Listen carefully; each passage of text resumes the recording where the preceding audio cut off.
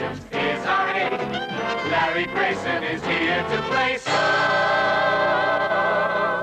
shut that door.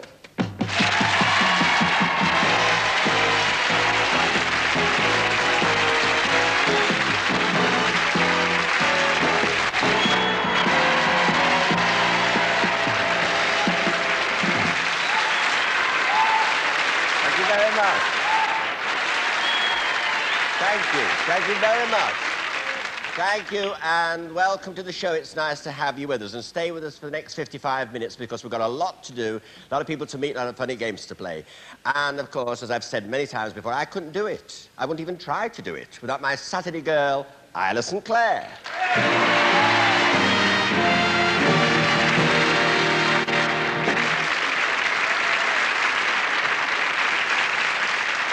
Now then.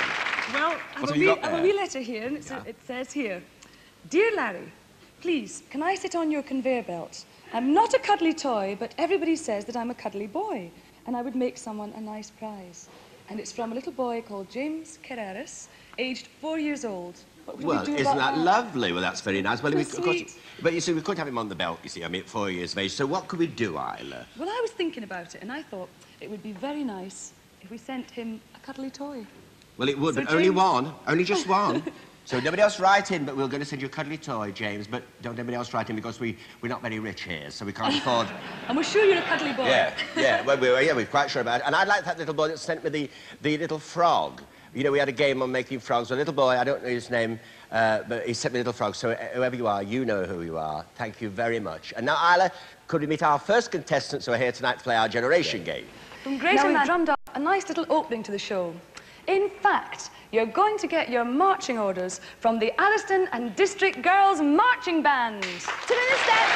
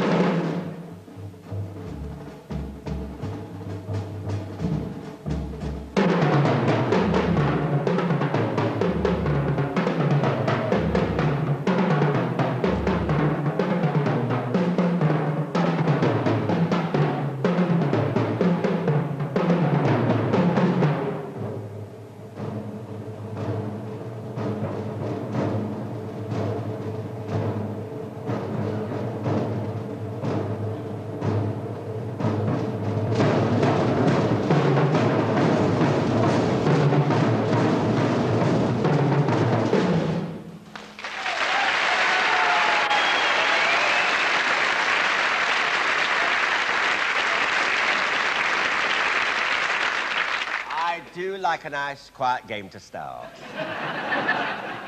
And you are John Redding, aren't you? That's and, of course, the girls and you come from Atherstone, which is a little bit farther on from Chapel End, would you believe? And it's about 8 miles from where I live. That's right, yes. But it's very nice to have you all on the show and everything. And tell me, John, you have many more girls than this, haven't you? Yes, there's a total of 80 girls. Of 80, so there'll be some tears at home because they couldn't get... Yeah, a few sad faces, but they're all watching. Oh, I'm glad, because see, we'd love to have them all here, but you see, we haven't got the room or the time or anything. Anyway, John, if you'd like to do some marking for us, you go over there, and our first two contestants now will come over here with them, and there we go, OK? And now the Atherstone and District Girls Marching Band with our first two contestants. OK, girls?